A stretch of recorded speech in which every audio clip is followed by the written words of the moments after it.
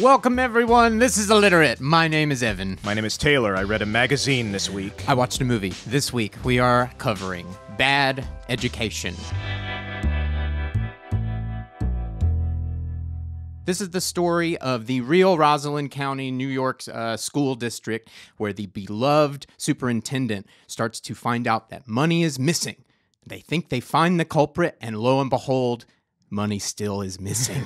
This is the tale of the largest school embezzlement scandal in American history. I've watched the film, and I have to say my jaw was on the floor about the entire time. It's probably the most surprising film I have seen this year. They're calling this Hugh Jackman's best role, which I thought was pretty incredible, actually, because, I mean, you would think, well, Wolverine is like, you know, his role of a lifetime. They're saying this is his best role, and I have to agree. I would say we don't know how the rules are going to be adjusted for Oscars, Emmys with streaming. This is a feature, so I don't know. What I can say is I am fairly confident that Hugh Jackman is going to be nominated for Best Actor in either or. And as you'll see, it's a very nuanced portrait. He's not a good guy or a bad guy. He's both. Yeah, as we're going to cover, this is not just a cautionary tale of just like being positions of power. This is a really detailed portrait about how you can be seduced and unknowingly jaded by your position. That is such at the heart of this movie, is the duality of they care. They really care. They're taking this school from down the ranks to #1 in the nation. And you don't do that by turning a blind eye. This film goes out of its way to get you to empathize with these people on the jobs they are doing, while slowly revealing to you just how twisted they can be underneath it all. And I think that's just a comment on how we get sucked into things. I think we've all been in a position where we realized we could get away with something and nobody would notice, and maybe we did it. I think we've all been there. Yeah. This is really just a deconstruction of what is that feeling, and how do you realize where you are? How do you wake up to where you are? Yeah. So let's talk about who wrote this, because that's really where a lot of the talent lies, is how the story is constructed. Yeah. It's this guy, Mike Makowsky, who moved to the Roslyn School District as a first grader in 1997.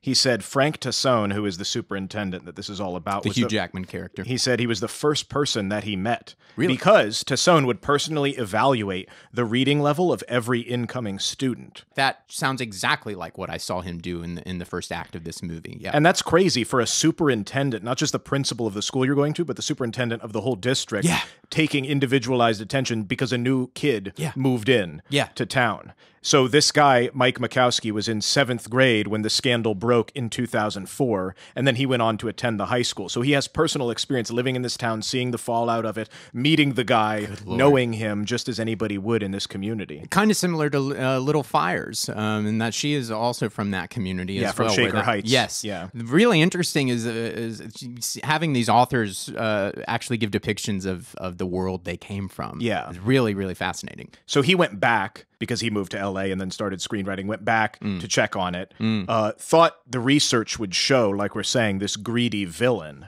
but he was seeing this passion for education that everybody's also talking about, although obviously people are hurt by what happened and the lies and betrayal and whatnot. He didn't speak with anybody involved, but he did interview teachers from the district, parents, and the editor-in-chief of the school, which is also a big part of this, because there is a composite character played by Geraldine Viswanathan. Her name is Rachel in the film, but she's a composite character of many real-life students who worked at the school paper, and actually this is where they broke it. This is where this started, and then New York Magazine picked it up and really broke it nationwide, but the actual students in Roslyn were the ones tracking this down and reporting it. And we'll get into, when we get into the specifics, exactly how much they did and didn't do, because obviously it's Hollywoodized to create drama.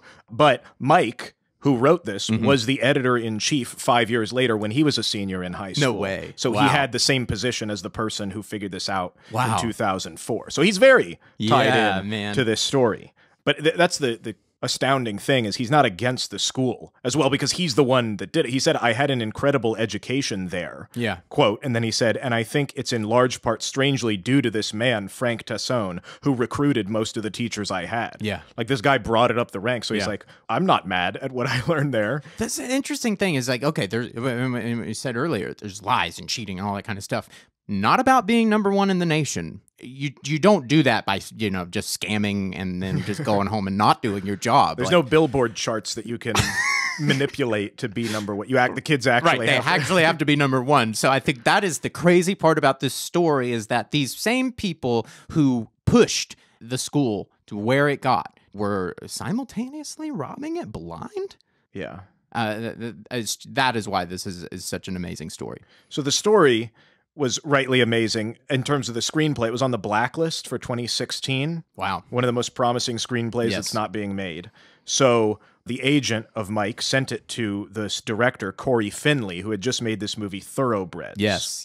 It was a big indie smash in 2017. I mean, I don't say indie. It's an indie smash. You probably didn't hear about it, but if you're into cinema at all, you probably did. A big feminist film at the time, and he actually comes as more of a playwright. He is actually, that's where his wheelhouse is stage. And what's crazy is his first day on set was his first day on set because he had been involved with theater. Wow. In New York. Oh my gosh. So oh my gosh. He's like early 20s. Yeah, so when it premiered at Sundance in 2017, it was 2 weeks before his 28th birthday. Yeah, so 2 weeks before his 28th birthday. So he's about 30 now. And the screenwriter is roughly the same age. These people are barely pushing 30. Yeah. This is a young group of filmmakers here that somehow have these A-listers on this story. I mean, I think that's just a testament to how good the story is, how good the screenplay really is. Yeah. That somehow these guys who are at the very cusp of their career look at what they have on their hands right now. So they send this screenplay to Hugh Jackman for Bad Education. He was iffy on it. He was like, I feel like it's 3 genres in one, because he's a professional. He goes and like, well, let's see what this guy has done before, this guy who's going to direct this. So he goes and watches Thoroughbreds. 20 minutes in, he's like, I'm in. I get it. I see what this this first movie, first day on set of this kid so then after Hugh Jackman's in it, these other actors are like, well, I've always wanted to work with him. Yep, it just files in, I'm sure. Let's talk about what this is about, the story. Yeah. Just as understanding Roslyn Public Schools. In 2002, the Wall Street Journal called it the 6th best public high school in America. Like you said, they were on their way up. The school system budget, $78 million for the school system. 3 elementary, 1 middle, and 1 high school.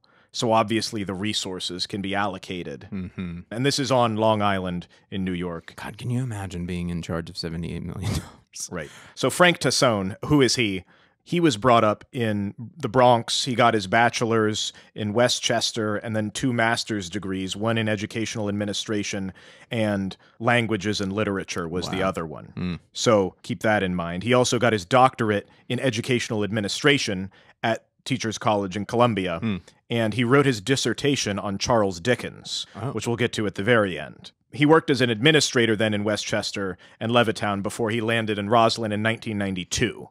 So he's been at it for a while. For quite some time. At least a decade. Yeah. And has experience from the 70s when he graduated onward, so it takes being in school systems. It takes about a decade, a little bit over a decade for this to boil up. Yeah.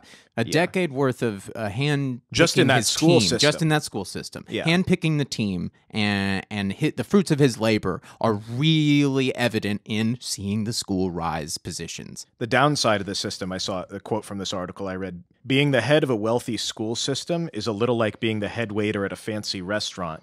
You're at the top of your profession, but at the end of the day, you're still a waiter. Gosh. And that's where a lot of the tension comes from. And he even said in interviews and whatnot, like, why is this company, a tech company, where they're charged with $80 million making zillions, and I'm over here making $100,000. I mean, $100,000 doesn't seem like it would be anything to complain about. But if it's like, well, if you're at the same level as somebody in a different field. They're making 3 times what I'm making, like but you're a teacher who's a public servant. Right. So that's where the conflict comes in. People say, we can't stress this enough. Amazing guy, met kids individually, created senior learning classes in conjunction with the high school, listened to people, was in everybody's lives. Even, I thought this was great, started a book club.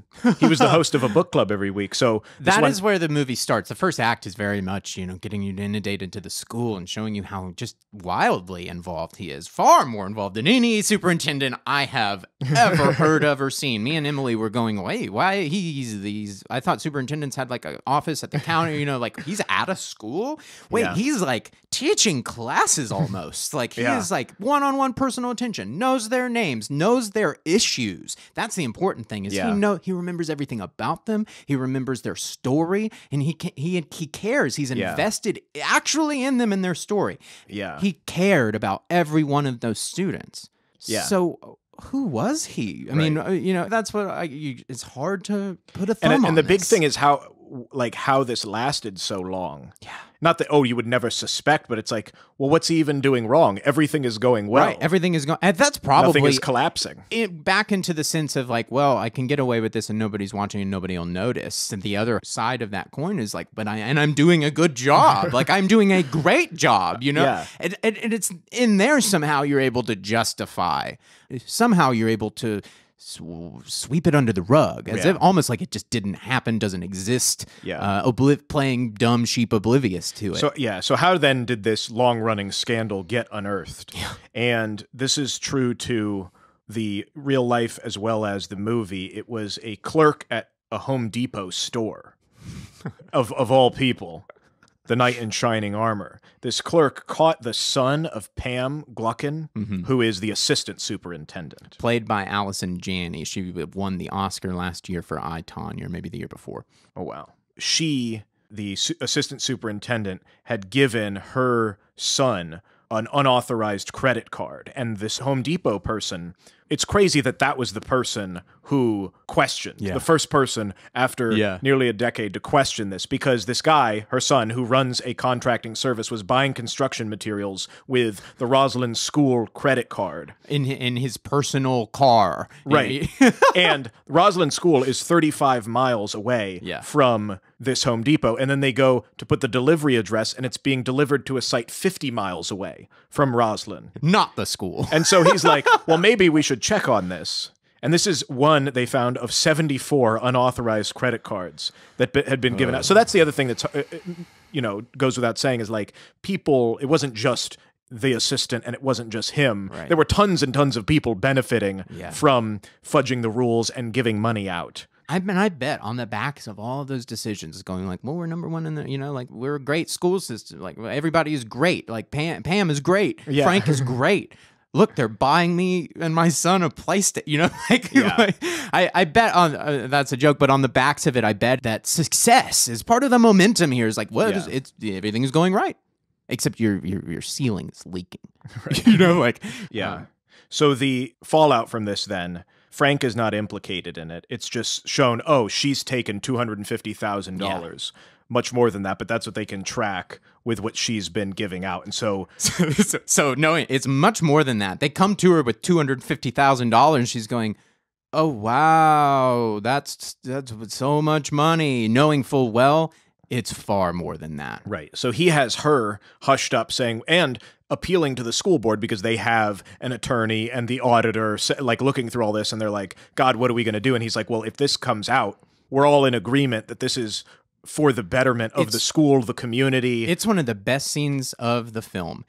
You watch the school board having the right ideas. All the right things come to their minds. Well, we need to call the police. We need to make a public announcement. We need to have a press release. She has to be, like all this kind of stuff. And then Frank turns to them and says, and starts talking about the impact, the property values in Roslyn sinking because of what this could do to the school. And then it's that kind of thing where you see all the board members give that a thought and go, well, that's a seemingly true thing. And you start to see the alliance build there, unbeknownst to even them, that, well, okay, maybe we can mitigate this. Yeah. Maybe we can manage this in-house and nobody really has to know. And it was just something that stuck out to me is like, this is how people get pulled along. Yeah. This is something that people don't understand when they get pulled into something like this. And like you said, in terms of them being good and doing the right thing, the implications also of them having opulence was not even that evident to people at the time, because somebody who was a part of the school system at the time had said,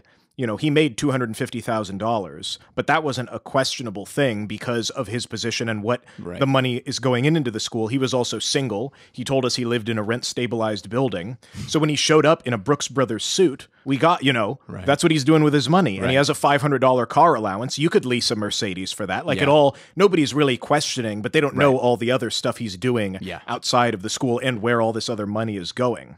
For one example, they only see what they see. In the list of charges, they mentioned dry cleaning. And I'm like, well, why is that? You know, it was great because I saw it was $33,000 over the years that he had spent on dry cleaning. It's like, well, now that makes sense why that's a huge line item. Yeah. Because in all the lists, it was like, okay, you know, trips and clothes and dry cleaning. I'm like, dry cleaning? Dry cleaning? God. Oh, but he's spending 33 grand? Right. But the other thing is, like, they were writing checks and they had vague memo lines, so it could be a number of things. Or they put Wells Fargo because that was the investment for, you know, for the school, but it's actually this other company. They also had all their friends who got free flights. You know, the fact is they don't know how much money was stolen. Right. Even it's now. They have around estimates. 11 million. But they just don't. They will never know, really. Right. And that is, I think you get that idea is like these people have no idea. They do not know how much money they have taken. They don't. It's because the system that is around this, the system that incentivized them to take where they could and get away with it where they could, it just started flying by them, and they're totally blind to it. They just started doing it, and I don't think they're keeping tally of it all. Yeah. And so by the time it actually is crashing down on their heads, they're being told numbers that almost sound astronomical even to them. Yeah. You know, one of the things, the leaky roof was fixed, but then, like, the contractor got hired in some line items several more times. Where did that money go? Did it go to him? Did somebody else? Who knows where it went? Oh, my God.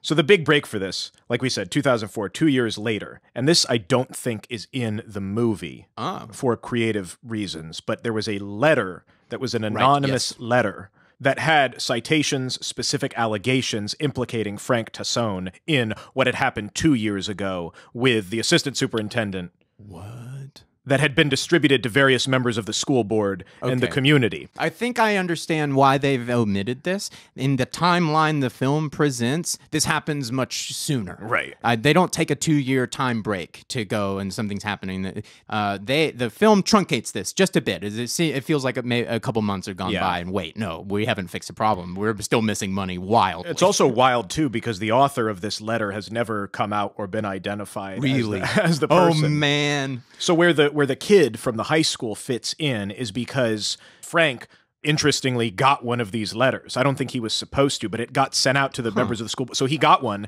and so then he knew that everybody was learning about it. So he had called this meeting saying, hey, there's this letter. This is not true. It's implicating Pam. And the girl from the school was like, I didn't even know the assistant superintendent was removed from this. I don't think people in the community knew about what Pam had done 2 years ago because it was kind of hushed and it was like, oh, she had resigned and she was given the money back. Yeah, that kind of thing. So she then said to her journalism teacher, and I think in the movie it's literally the superintendent, Frank, who she goes to, but it's her journalism teacher who's like, if it's the truth, you got to publish it. Maybe, you know, it'll be interesting for people to know that this letter had come out and that Frank is implicated in what had happened 2 years ago. Yeah. So it goes, she said, nobody cares about it. The April Fool's issue, in terms of the school, was way more popular than this one.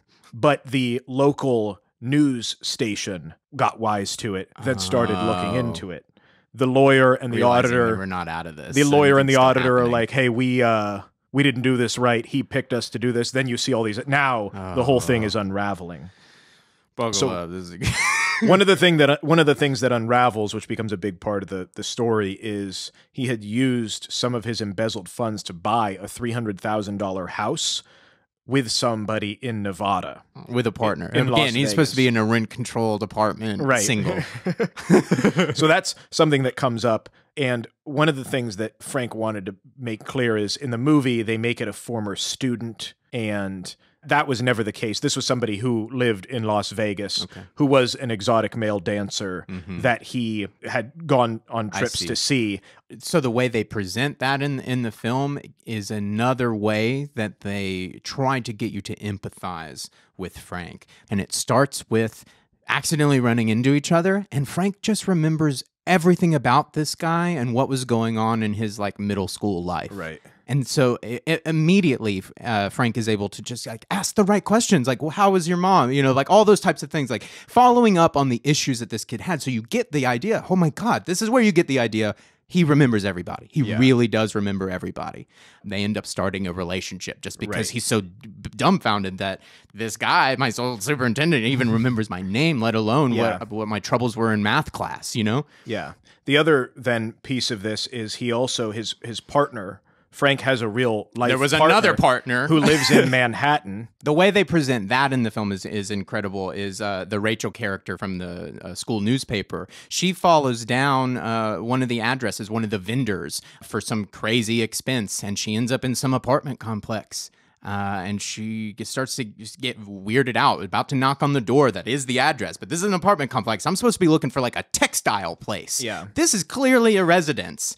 So she kind of chickens out, walks down the hall, and then you see Frank walk up to the door. And you start to understand right then. He goes in, you see there's a partner in there, and they see each other. She just bolts out the door. Right. All of that is fabricated. Like I said, the high schooler did not go to Manhattan to uncover this conspiracy. And that was the other thing that Frank was not into in regards to the film, is he's like, Stephen was my partner. We had been together for decades. Like, he knew that we were in an open relationship, and I was seeing this other guy in Las Vegas. The so film it wasn't plays even, it a bit more sequestered, about like he doesn't know about this, and there's they don't know about infidelity, that. and he was like, that was not true at all, and that was Hollywood the drama. walls that Frank has with who, he's this guy to these people, he's this guy to these people, he's this guy to these people. Right. They play that up, and it sounds like it wasn't Part quite of it, that because way. part of it is the whole point is, he's a widowed man who had this That was his wife backstory. who died a long time ago at an early age and never got remarried, and he's saying, no, that did happen, but I love Joanne. Right. And then I had this relationship with Stephen, but I was prejudiced against in the 70s and was removed from a job because I was gay. And that's why I didn't want that to be a part of. And he's like, I don't know why they're bringing it up now in this movie if it's 2020, why that became an issue. But he's like, the way that they make it seem like I'm neglecting my wife, he like started tearing up in the interview because he's like, that's not, that part of it is not true. I loved my wife. I love Stephen. Like, there's not that They anger. kind of play it for comedy in one way, because he, to all the parents and everything at the school, the deceased wife is a very real thing, and they're kind of touchy, but like he is still getting like hit on by some like moms and stuff like that. Right, and he was like, that dance never, around it. Yeah, he was like in the interview that really offended him, because he was like, that never happened. I never was talking to even a former student in the case of the Nevada thing, or that parents. actually makes me good. And I'm glad to know that it, that some of the salacious tinges that are tacked on there aren't exact. They were tacked on there. They're a little bit to enhance the drama. Yeah, it's good to know. It's like, okay, he didn't start a relationship with an ex-student. It's like, okay, maybe he did have a partner that he lied to everybody about, but that partner did know that it was a kind of an open relationship, and so it was because he got guff for it years and years before. So what happened was he was sentenced in 2006. He did a little under 4 years, got out for good behavior and completing the rehabilitation. He was on probation until 2 years ago. He can be in no jobs where he's responsible for money, and he repaid all that he stole because he was still getting pensions from being the superintendent. Right. So he's able to replace a little over $2 million that was credited specifically to him. Pam was sentenced. She was released in 2011 and then was on parole. She passed away in 2017, and she really, really went under the radar. Like, people didn't even, she was living somewhere in New York, going about her days. I'll post a link to it, of course. There's an interview that Frank did, and he hasn't spoken, obviously, because he was in jail and then afterwards, but like since this happened. Right. He hasn't really had a reason to speak about it publicly, and maybe until now. And so it's a bit touching to see that he's able to talk about this, because it is like, hey, I was this, I loved this institution, I devoted my whole life to it, I did a bad thing, it caught up to me, I paid the price, and he's just seeking absolution and forgiveness. Reminded me a lot of like Catch Me If You Can, Frank Abagnale, and the Steven Spielberg film, where he, like, that guy also wrote a book about his life, was like, I forged checks, I was stupid, I'm sorry for, and then he works for the FBI, and now that's like his calling, is like, I don't want people to do what I did because of the pain that I caused and the pain for myself. I also thought it was cool. He was saying, in terms of his prison sentence, he went to 3 different prisons. The second one he was in, he taught at, like, they have a little education rehabilitation thing. He taught there, and he also took courses in criminal behavior to learn why he did what he did. Oh, fascinating. And then his third prison was the work release prison, and he ran the whole educational arm of that prison. Well, let Frank run it. Yeah, teaching these inmates how to go, because he's like, some of these people had never even written a check. They don't know when they, if they've been in prison for this long, how to get back out in the world and work and all that stuff. Oh my God, I could watch a whole movie of Hugh Jackman doing that. A sequel to this, just in prison teaching all these felons. But it's inspiring to hear this guy, because obviously stand and deliver. And this movie has aggrieved him so much now. It's come back to haunt him almost 20 years later. And he's like, but I'm trying, even in the course of him paying his punishment, he's still trying to give back in a way that he knows how. And he said there were things that were true and good. Probably 40 to 50% of the film is accurate. The fact that I was sitting on beanbags with kids and with parents, like we said, the marriage stuff, not true. Like the stuff with his relationships, he was really like, that really hurt me. The way it was portrayed a bit more salacious than in truth. Right. Still shocking if you're like in that community and think he's just this widower. It's like, oh, he's homosexual. He has 2 lovers. I bet what you take away from the film is more what the community, the direct community, felt more than was actually accurate. Right. And he's still in a relationship with Stephen. They've been together for over 45 years. Well, there you go. And of course, as for Jackman's performance, he praised it heavily. He said he did a very good job, quote, especially at the end when I walk out of prison and I see what I lost. Yeah. He said, that's really what hit home for me, because I did lose all of that because of greed and because I broke the law. Yeah. He also said, in terms of things that he liked, he said Allison Janney, spot on. That's exactly how Pam was in her attitude, in her cadence. If you aren't aware of Allison Janney, this movie has a ton of reason to watch it. Allison Janney's performance is incredible, and this is just a perfect role for her. I don't think we've talked enough about her today. Yeah. And just I haven't spoken enough about the comedy of this film. Much of this film lives in the contrast of the wildness of what's going on underneath the rug, and then who these people actually are. I mean, they really are these educators. And Allison Janney is in no small part of that. She brings in an incredible energy to this. I just wanted to harp on her for a second. I love her. For sure. When people were talking about Frank that had been a part of this in the community, who they referenced that tie into this movie, one of them that they say that Frank is like, they called him Dr. Pecksniff, which I didn't know who this character was at all, who they're relating it to. This is the villain in a novel called The Life and Adventures of Martin Chuzzlewit. And this is a book by Charles Dickens. Very small part in the film. It is the book that he is reading in some scene. And it might even be for the book club. Yes. So what's crazy about this is, if you remember, we had said that he got his doctorate and his thesis was on Charles Dickens. Right. So that's why they put him in the movie. The irony is that the story is this guy, Martin Chuzzlewit, who's introduced to this character, Pecksniff, who they're saying Frank is, who is a widower, who is a self-styled teacher of architecture. Oh, no. So he came about it. He believes that he's a great moral guy, but he mistreats his students and makes their designs into his own for profit. That's his thing. So that was the illusion that they were making. The story of Charles Dickens is that he had visited the U.S. in 1942, before he had made pre-Civil War. And in the book about Chuzzlewit, that character gets sent to the U.S., and this book becomes a satire on the U.S., how it's this near wilderness, and there's only pockets of civilization, and there's deceitful, shucksters. And that's what the U.S. is. I found a clipping from the Baltimore Sun newspaper from 1843, the next year after this came out.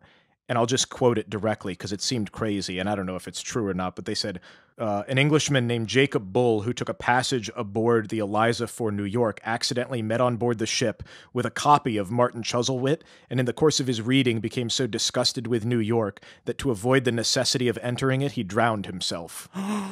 This book gave America and the people of America such a bad reputation for the people of England at this time. Which I was just crazy that it's like, that's also what he got his thesis on, was Charles Dickens. So do you think that somehow with his study on this, that it just like crept into his subconscious? I don't know. I think it's interesting how also with like Frank and understanding his story and now moving past it, there's also an element of that to this story. So Charles Dickens got super famous, like I said, from Great Expectations, Right. all that stuff, came back 25 years later. Okay. In 1868. Bearing in mind this is after the Civil War. This is the next time he goes to the U.S. Okay. Because he's famous. He realizes also that America has matured and changed from that. He gave, I mean, this maybe also helped because he gave 76 public readings in the time that he was in the U.S. for that year. 5,000 people stood in line and 40,000 attended his performance in New York of a reading of his book. So my gosh. there was a banquet in his honor, Charles Dickens' honor, for that year, and he acknowledged the positive transformation. His take on America was wrong, and that speech, he said, would always be in the preface to Martin Chuzzlewit from then on as it's published, and that stands. It is in the book, wow. his change in stance. And I think that that really is an interesting interwoven layer of like what a system does, how somebody has done something wrong, how they might change. Yes, absolutely. The passing of time, the maturity of all these things, both you and the system. And can things be changed? Well, I guess they can. That a reputation of somebody being forgiven, and that's what I'll post. Like I said, I'll post a link to the interview that Frank did in a podcast just a few days ago. Yeah, just this week. Just this week, and he's like, "Yeah, I want to figure out ways that I can teach people the lessons that I've learned. Yeah, and not be very much judged like for Frank that, and Abagnale, learn how to move on and give Yeah, to people. You know, that's beautiful. I mean, that's so rare. To be honest, I'm so glad that you mentioned Frank Abagnale because that's his whole life now is, waging against what he did, and giving back and helping explain to people how these things can happen, how you can get caught up in something, and it can snowball. The momentum builds bigger than you can ever imagine. So hopefully this movie, instead of it being a negative lens on this guy, it will be a positive lens where he can say, oh, cool, now people know who I am. I can start speaking to audiences about what this was. He has Frank has a great scene in the movie where he really just comes clean and he speaks about how it starts and just out at lunch and realizing they accidentally put the meal on the school card. Right. And you go, well, nobody noticed. I mean, maybe I'll do it again next week. Maybe I'll do it again tomorrow. Well, nobody noticed. It was a beautiful acknowledgement of the moment the course went wrong. And it's such a rare, vulnerable moment. I feel like in real life we're kind of lacking the real clarity in moments. So that's almost what cinema is for, is to actually get to that moment, get to the acceptance where he's actually saying out loud and admitting to people, yes, I did this. Yeah. And it's bigger than I could have ever imagined. Yeah. And I never wanted to end up where I am right now. And if I could change it, I absolutely would. The problem is it's happened already and I don't know what I'm in the middle of. In that scene, you get the weight of it all and you understand how you get swept up. I think maybe not all of it, he's ready. Like we said, he went to prison. He paid it all back. Yeah. He's been living his life for the past 10 years. Yeah. And maybe now is an opportunity to be like, hey, I can finally... Because that's what he is. He's an educator. That's what he devoted his whole life to. Yeah. I mean, he is. He absolutely is. He is an educator. And that's the amazing thing about this thing is that he legitimately is a good educator. The opposite of the title. I know. Yeah. It's as if the bad education is talking about the system and the hierarchy of power and what that teaches you, I suppose. It's because they gave a great education. Again, you can't fake #1 in the nation. That's not part of the scandal here. Yeah. And This I thought was absolutely worth bringing to you guys and getting behind because there's tons of videos out there. I'm sure what's true, what's not, but I don't think anybody's quite done the research that you've done that we brought today. This is just an incredible story where it's hard to understand how, yes, he's a legitimate #1 in the nation, an incredible educator, also stole millions of dollars, right? Outright robbed. Yeah. And how can that be? How can that exist in the same consciousness? Yeah. Absolutely worth getting into. So I had a blast with this. Yeah. So we are going back into Harry Potter next week. We're getting into the cinema of it. So hit us up on our Instagram page @illiteratepod. Tell us what you thought of this episode. Tell us if you watched the movie, what you thought of it. I thought it was a blast. One of my favorites of the year. I'm telling you, look out for this in nominations, acting wise, later in the season. So I hope you guys enjoyed it. We will catch you next week.